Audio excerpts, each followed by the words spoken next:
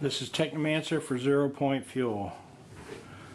In this video I'm going to show you how to remove this resistor so that you can use these capacitors from microwaves. If you're getting these capacitors out of microwaves, you want to make sure that there are no PCBs in the capacitor. You can see this one even shows the rating of the capacitance.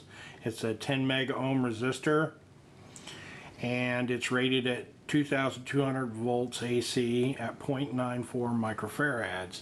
So as a capacitor, that's a pretty good capacitor, except it has this internal resistor which would let it bleed off so that it wouldn't retain its energy.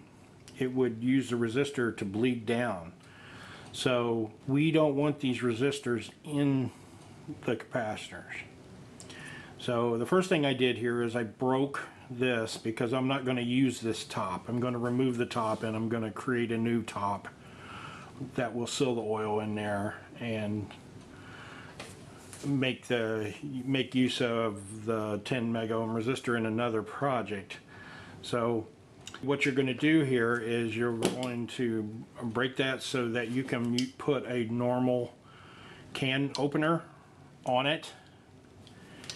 When I was in the military, we had something called a P38, and I had one, but I couldn't find it, so it would be perfect for this because you see this lip is a little deeper than a normal can, and it's a little tough. You have to like crimp around the edge of this thing.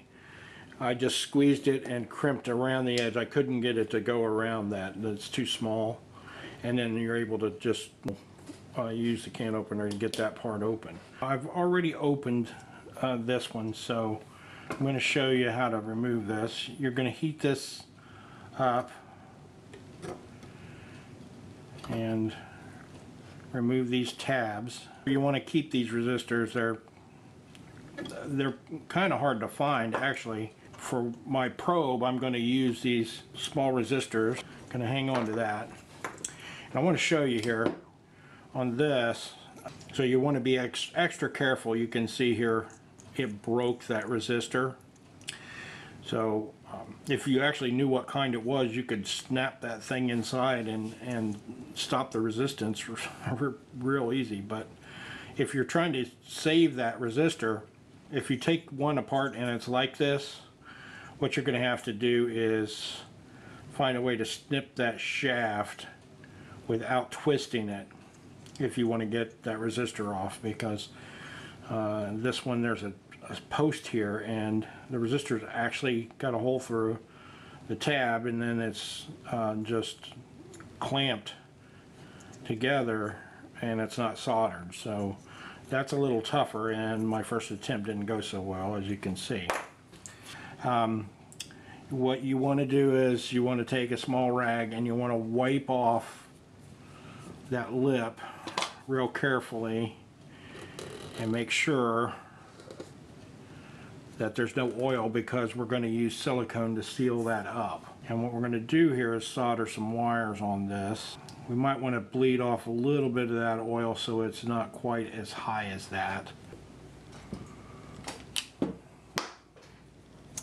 thing is, these wires came from the microwave and they're rated, they actually attached to the capacitor. So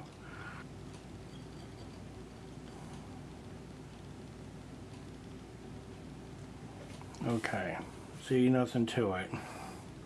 Now I think what I want to do here is put a piece of plastic behind this. So in this case I'm going to use what's there.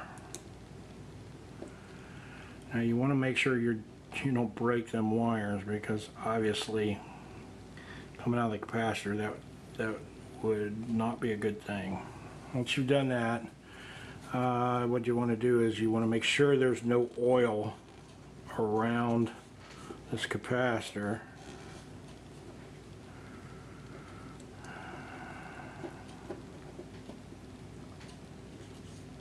around the lip, because what we're going to do is fill this 100% silicone. Once you got the wires attached, what you're going to do here is fill the top of this with silicone. So we don't want the oil all over the place, and silicone is going to act as an insulator.